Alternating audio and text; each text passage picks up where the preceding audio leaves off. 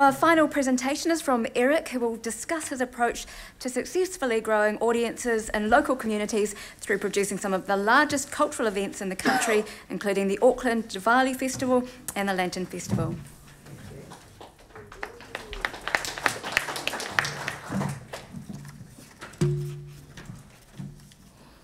Hi everyone, thank you for inviting me to come to talk on this panel. Fantastic presentations there, and supposedly, as Sonia instructed, the applause comes at the end, so I get all the applause. So just to paint a picture here, I went to primary school in the mid-1970s here in New Zealand, and in the school there was 3 Māori families, 1 Chinese family, and the rest were Pākehā New Zealanders. So not much diversity as such. My family owned and operated 2 shops. There was a greengrocer and a fish and chip shop. And growing up, I didn't feel like becoming an accountant or a dentist or a doctor. So I graduated from Whitireia Polytech with one of the inaugural craft design diplomas. And over the last decades, I've been very fortunate to have worked on a really diverse range of projects, and they've covered a wide range of genres as well as very diverse communities as well. As is usual for people in the creative industry, you've got to take on very different projects yourself, and so I've been able to work on gigs like the New Zealand International Art Festival, Dragon Boat Festival, Cuba Street Carnival, and Te Papa. In theatre and television, and as an art tutor as well. Jobs outside the creative art industry essentially started when I was 8 years old, when I was serving in the family shop, and subsequently holiday jobs as an amusement park duty manager, and in various kitchens in my family's restaurants and kitchens. Some Wellingtonians may remember Kenny's Cafe. That was belonged to my family, and so you probably took a 2 a.m. chicken sandwich and a cup of tea at Kenny's Cafe. So Kenny taught me how to cook steaks. Kenny is actually still working, cooking in the Petone Working Men's Club. So, bit of history there. Another bit to that was just down the road from Kenny's Cafe, there was a little sign that said the club. And I painted that sign. But up the stairs, essentially it was a Chinese gambling den. So going there, mahjong games, card games, clouds of smoke, bottles of XO brandy, and the occasional police raid, which made for an exciting life. But I guess that's illustrating a quick my journey so far in diversity, living the diversity as compared to the mainstream. So right now, doing these gigs here. I'm an event producer for Auckland Tourism Events and Economic Development, and I was part of the previous Auckland City Council, which transitioned into ATED as we delivered the Rugby World Cup 2011 project. The Diwali Festival and the Lantern Festival are delivered in partnership with the Asian New Zealand Foundation, and their mandate is equipping New Zealanders to thrive in the Asian century. So there's a whole level of strategy, mandate remit in terms of a governmental level where the policymakers see the country going, and it's going in this direction here. Diwali Festival has been in operation since 2002. Right now there's about 50 food and craft stalls, staged entertainment, and decoration and indoor activities as well. The Lantern Festival has been going since 2000. It's a 4-day event now with 100-odd food and craft stalls, staged entertainment, at 800 lanterns, and 200,000 audience. Over 200,000 audience went to the last Lantern Festival at the Domain.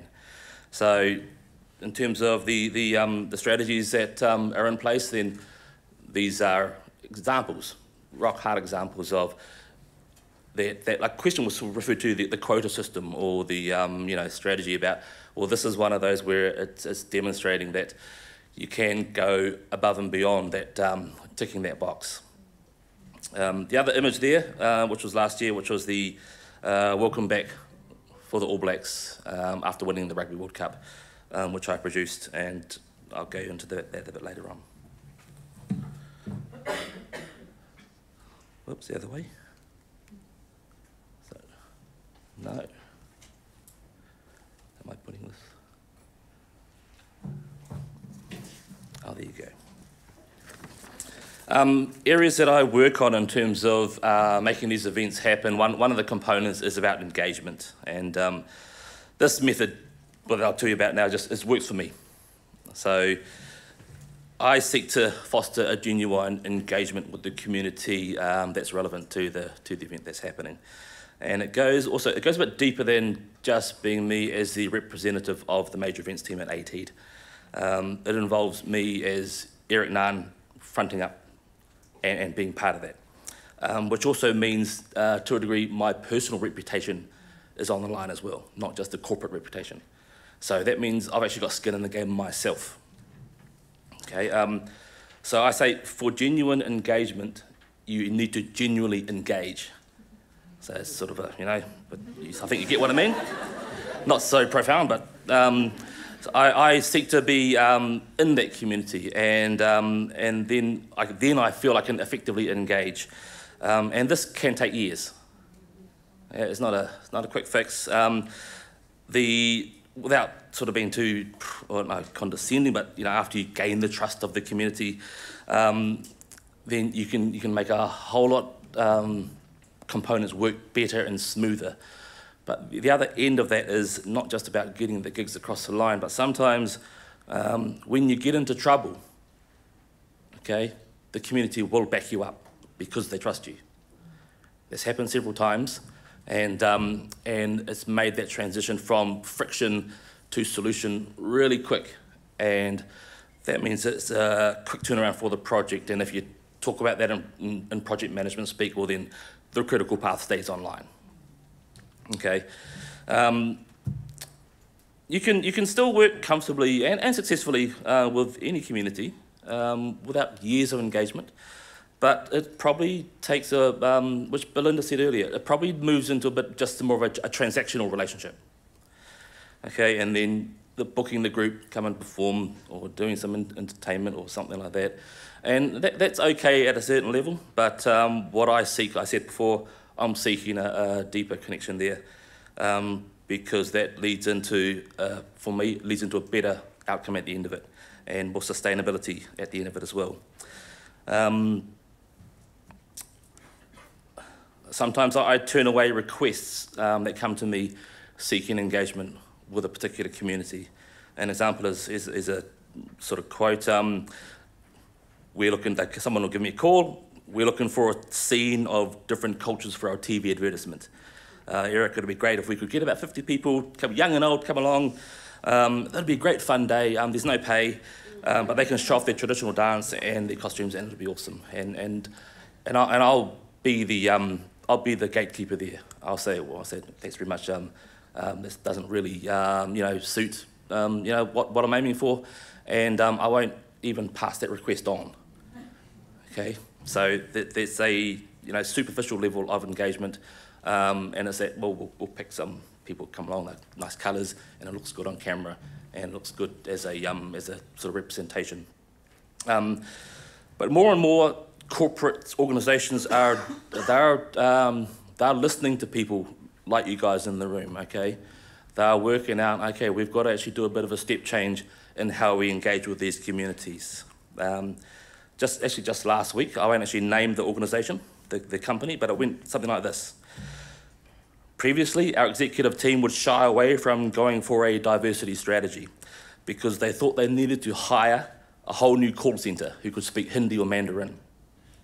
Okay? Well, no. The very vast majority of Mandarin and Hindi speakers in New Zealand can speak English. Some of them may not be fluent, but the call centre is not the gaping hole of failure that you're probably looking at it. But rather the leap of faith needs to be folded into the main strategy at the top level. And this wholeheartedly shows that the company is serious about diversity. And they go on to say, Eric, we think that by partnering with you and your festivals, we can demonstrate this on the ground, and we can both benefit from this collaboration. And I'm sitting there going, yeah, brilliant strategy. Yeah, bring it on, hallelujah. And this was just last week, okay? So companies are hiring people now who have an awareness, who are a bit woken up to the idea that it's the mainstream working with the diverse audiences is not just a strategy, but it should be fundamental to how you're working.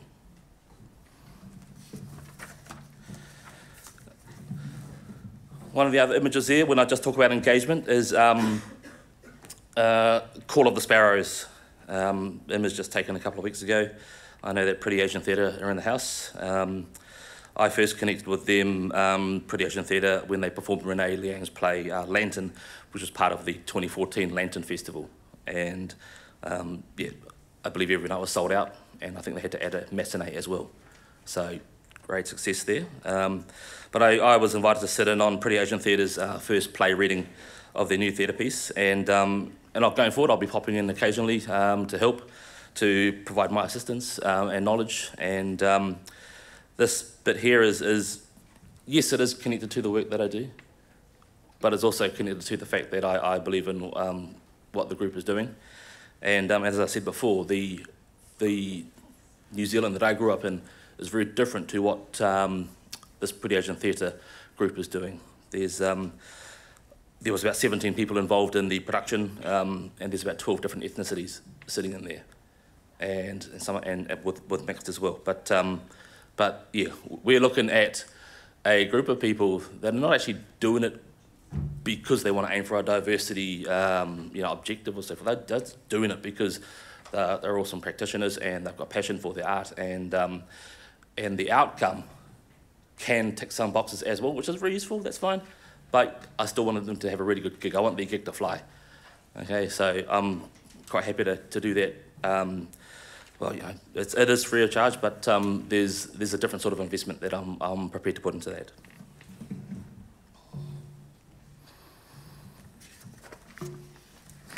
So I'm just talking about some of the I term them platforms in terms of how I program these festivals.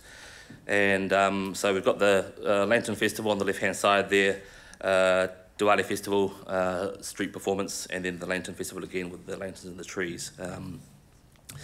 So these festivals, I'm conscious, of course, that I'm not the subject expert in each respective culture that comes across my table. So in my wider team, I contract in program coordinators. I contract in mentors and so forth that are relevant to those communities, that are standing in those communities, and that are ongoing practitioners in those communities as well. This is strategically, yes, that's useful for a couple of reasons. One, like I said, I'm not the expert, but those program coordinators interact with the community on a level that I can't. And also they also know themselves, personally, a large majority of the talent that's coming into the festival as well. They give advice, to the program. If for some reason a performance comes in that wants to be on stage but doesn't fit, they know the lyrics. Is it appropriate? Those sort of hygienic sort of factors. Really, really simple to get across the line without me pretending I can judge, a dance form from East India, compare it with a song form from South India. But also part of this, what I also try and achieve is that by working with these practitioners from these communities, I'm doing a bit of capability development myself. So they're working with me at a major events level in terms of strategy and system and process, that I know that, one day, 8:05 on a Saturday, I'll win lotto, and I'll go off overseas somewhere. But I know that I'm helping the community to develop their capability and to continue this work as well. So the main stage is as we see there, is one of the biggest platforms as such, VIP ceremony, most visibility, most prestigious. But what I went about developing for this for the Diwali festival there was the street performance zone, and that was put together for several reasons. We used to have a couple of different large stage, a couple of smaller stages for that, but not everyone wanted to be on the small stage. They wanted the prestige of the large stage, but over the years, some groups have, on the day, they withdraw from performing at the festival for whatever reason, and so I've got a gap in the program. Okay, the large majority of these performances are provided as a participation in the community. It's a volunteer performance, and so I'm at the rigor of how the community may feel on the day sometimes. So one of the things to think about there was, well, if I've got a stage and if there's no one on it, well then that's a waste of money, and the crowd is going to think it sucks. So I said, let's look at a different sort of situation where we do a street performance type zone, where we don't have to put a printed program up, we don't have to set up a stage, and that means if somebody pulls out on the day, it's okay because the audience won't see, and we use this as a bit of a usefulness if an extra team turns up as well, which does happen, so we can slot them in there. But of course, performing outside is weather dependent. But even then, some of the outdoor stages, even if it did rain and it finished raining, and then the stage is still wet, so we couldn't use the stage anyway. But over the years, I've been working with these street performance groups and trying to teach them how to choreograph their performance to a street performance in the 360, challenging that notion of that stage audience to be a bit of a stage audience sort of dynamic. And that also useful thinking there also molds into the theme of Diwali, about that about the feel of India, that the streets are full of energy. And that has picked up a bit of traction there with the groups that come on board year on year now, because some of them select the street performance only. They don't want to be on the main stage, it's no longer working for them. The lantern decorations, of course, is one of the massive key aspects of the Lantern Festival. That in itself is a platform in terms of programming. They're unique handmade lanterns from China, but also we've been able to work with our sponsors, and several sponsors now over the years have commissioned their own lanterns. And that part of it is ensuring that the content that's on the festival is relevant to the festival, trying to get away from a big sponsor just putting up their branding and handing out pamphlets. I want their involvement on the day to be content.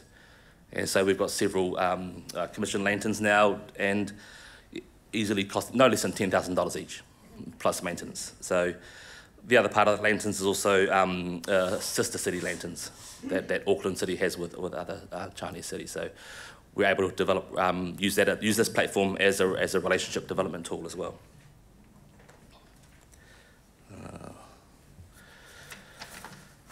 I lean on this term edutainment. It's a bit sort of pithy, but that entertainment education mix. Essentially, these festivals are a full platform for edutainment, where you're inviting an audience to come in and come and share the day, but also leave the day with something that they've learned. And if you're not presenting it in a lecture type style, then you've got to think about how you reshape what happens on stage or in the room, to ensure that it's true to the art form, it's true to the culture, but also the audience member's going to walk away with some knowledge about what it's all about. So 3 examples there is on the left-hand side is actually the Lantern Festival on the Thursday, which is the lantern-only night, which I developed. Literally lanterns only, no food, no entertainment. I got a call from the Blind Citizens Association of Auckland, and they said they wanted to do a tour through the festival. And so I'm going, well, okay, how does a blind citizen enjoy essentially a visual festival? Basically, it's an audio described tour. The woman in red there, she's the group leader, and she's got a microphone, and the others have earpieces, and she will travel them through the festival with their minders. And in terms of a visual impairment, of course, it's not just all 100% black, can't see anything. In terms of a visual impairment, it could have come on later in life. Maybe you can see shade or shadow and so forth. So they'll be talking about things like, well, in front of us now is a traditional scene of an ox with a young Chinese boy sitting on the ox. It's about 3 meters wide. There's red on the boy's cape and so forth. And the bit that I added when I joined this tour, I come in and also add a bit more colour to the dialogue in terms of where they are in the park. They could be going past a certain heritage tree that's in the park there, and I'll give them a bit of background. This tree was planted by Prince Albert in 1835. that sort of thing, and this certain lantern has a certain provenance to Southeast China, for instance. And so that's become a really interesting work stream and amongst my overall work stream in terms of developing accessibility into these festivals. Up top right, this is one of our sponsors, ASB, and they've got a large inflatable marquee, and we commissioned artist Tiffany Singh to install a art installation there, which was really, really successful in terms of getting audience, one, to interact with the sponsor, which the sponsor really needs to get, but also making that interaction relevant to the festival, and with a bit of, strong bit of artistic integrity as well. Then the one on the below there is our Lantern Festival Chinese tea ceremony demonstration, which we do in partnership with the Confucius Institute, and so they learn about tea ceremony, the pouring, the washing of the cups and so forth. And it's a nice, also it's a nice wee area to sit down away from the general environment of the big festival. Another thing that I have rolled in with, I'm seeking to roll in with the Diwali festival is a element which talks about English words of Indian origin. So words like pundit, veranda, juggernaut, jungle, shampoo. So those words have been infused into English language, and there's a level of learning to be had in that area. Thank you for time. Okay, I need to quickly get quicker. Okay, so I'll talk about this bit here, which is, I talk about integrity in terms of developing these festivals, and over the years people have said, okay, we want a festival, that's represents the Chinese people, their culture, etc., and with a level of authenticity that's got to be, to be true. I think I challenge that word authenticity a bit in terms of who's the judge of authenticity, and also knowing full well that culture also moves and progresses and develops. We know this by food, basically, chicken tikka masala, lemon chicken, those sort of elements, those sort of food items were not found in traditional China, but they were developed in different countries.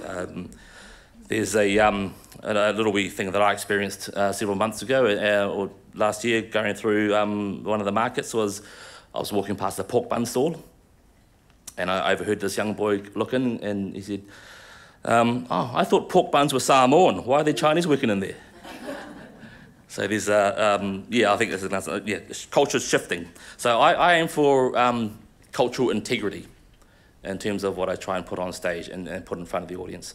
Because even if a family has been living in New Zealand for the last 3 generations, their ethnic origin is Indian, but what they want to do on our stage definitely has cultural integrity to it. But if you were to think it was authentic, well then it's 3 generations removed from the original place it came from. And just one last point there, which is the All Blacks Welcome Home. What I wanted to roll in there was a kaupapa of Māori and Pacific in terms of the theme of the day. Of course, the All Blacks won the game. Everything had to be planned in secret. Nothing could be announced until they had won the game. So I was watching the game at 5:30 in the morning. I got 7 emails, text messages coming, ping, ping, ping. Are we on? Are we on? Are we All Blacks? And so we also knew that the subsequent cities, Wellington and Christchurch, were getting a parade, but not a stage, not a televised thing like this. So I was strong on making the kaupapa Māori and Polynesian. Back in the 2011 Rugby World Cup, the first voice that was heard at the opening ceremony was Precious Clark. She did the karanga for the opening. And so as soon as I was given the role of producing this job, I gave Precious a call and said, hey, let's close this circle from the opening, and then let's have your first voice at the haka pōwhiri as well when the All Blacks come down the chute. Also we had in there Solomio, the modern Māori quartet, and 3 high schools who did haka. to the All Blacks. Sorry, one last thing, just because we'll look for a finale. Looking for the magic moment in terms of programming these big festivals. Fireworks for the Lantern Festival. This one up there is a Diwali festival. I put in a DJ stage there. It goes off. It seriously goes off. I've found the Indian community is one that doesn't need to have a drop of beer to actually have an awesome time like this. It's a rave in the middle of the street. The other bit that I want to talk about there was down the bottom, we've got there was a wee viral video before the Rugby World Cup final, which is Kura Tiwaka Naramu from Gisborne.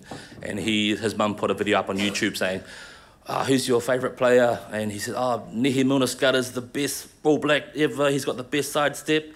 He's going to score 100 tries. And he said, Nehe Milner-Skudder, if you ever come to Gisborne, my mum will cook you a cake. So during this process of designing this, we've tracked him down. We found him, worked with Air New Zealand, brought him to Auckland and put him on stage, and he was able to present his hero a cake in front of the audience. And there's a magic moment there, which I just wanted to lean into the cultural integrity part of it, because this is part of New Zealand culture. Okay, the rugby, yes, it's the biggest sport in New Zealand, and there's a whole lot of investment goes in there, but there's still an element there which is grassroots, which is formed at the level of a 10-year-old boy looking at his hero. Okay, and I was able to bring this boy and the hero together at a moment in time, whereas other countries, the 10-year-old boy will never see their hero, their sporting hero. The distance between that is just too far. So that's a bit about cultural integrity that I was happy to put in there because it related to New Zealand. I think that's enough.